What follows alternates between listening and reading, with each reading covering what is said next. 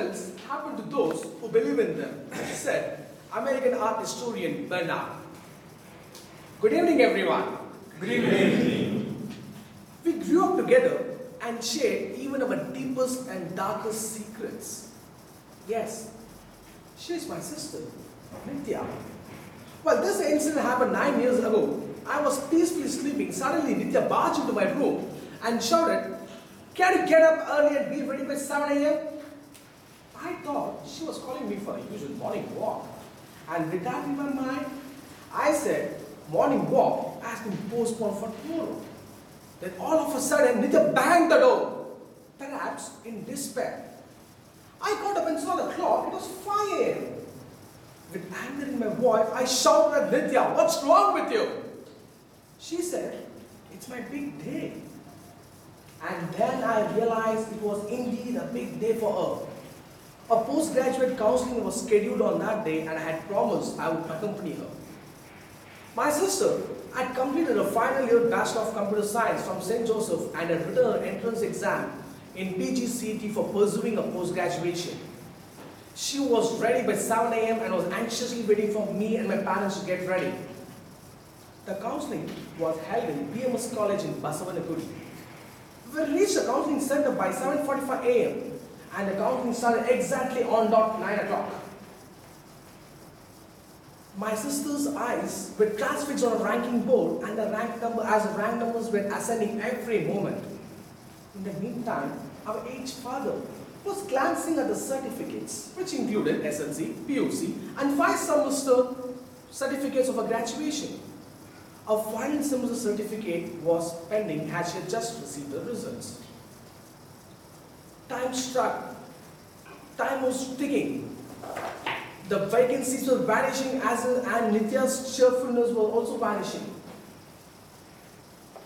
We were expecting our turn could come in the morning, but since the ranking was 5,200, the ranking came in the afternoon. Nitya was eagerly waiting for a rank.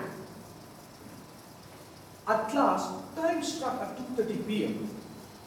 and the official started calling the rank 5,200. Before the announcement could end, myself and Nitya were sitting in front of the officer. The officer started checking the certificates, and to the biggest shock of our life, he said, "My sister will not be able to choose a seat." We were stunned, as well as shocked. But Nitya quickly asked the reason. The officer was very calm like an iceberg and said, "The final semester mark sheet was not attested by college authorities." We had taken the printout from the university website which was downloaded. We were out of the frying pan and had fallen into the fire. The officer reiterated that the certificate needed attestation and without which he cannot consider graduation as completed. Nitya couldn't hold her tears. "Oh God, how could you do this?" I said to myself, and my tears started rolling down from my cheeks as well. Seeing our plight, our parents rushed to us and asked, "What happened?" I explained what the officer had told. My father, despite his advanced age and frail health, pleaded with the officer saying that the printout was genuine.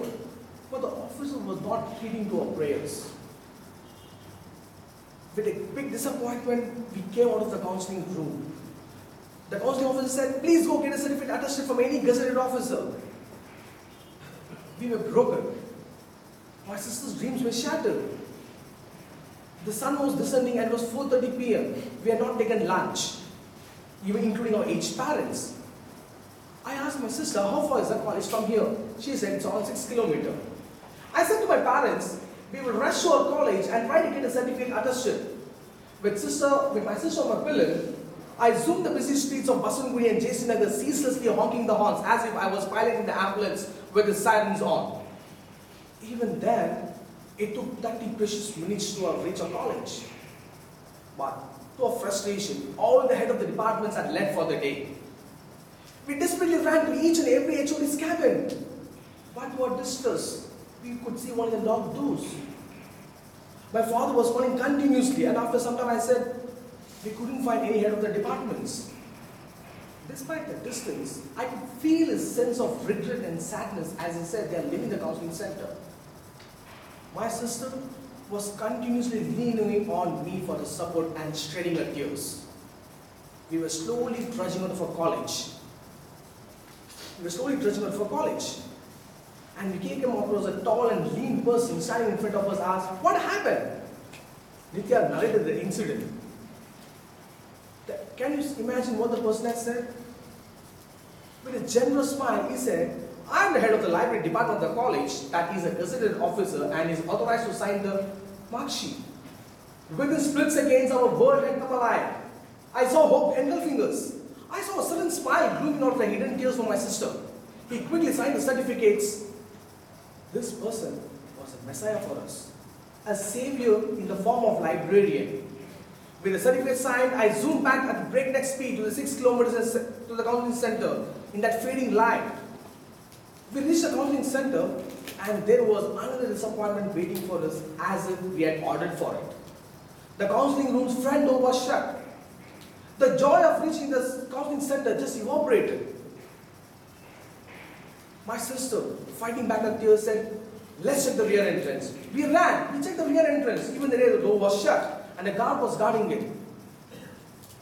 I asked the guard if the counseling was still going on. He said, "The last batch of the counseling is going on."